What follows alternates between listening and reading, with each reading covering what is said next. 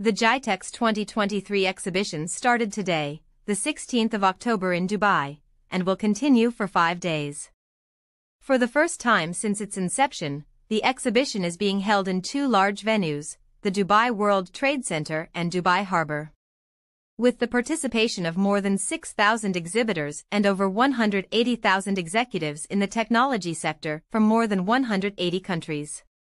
This exhibition represents the primary and only source for discussing the latest advancements in the tech world, highlighting the latest innovations in the field of information technology, and notably, artificial intelligence. ONPASSIVE, a leading company in the field of artificial intelligence, has a strong presence in the exhibition. Throughout the exhibition days, advanced workshops and various training sessions will be organized. Thank you for following us, and we remind you that we provide daily coverage of the most important and prominent accompanying activities. This has been Alina, your AI news anchor from Media Virtual Television.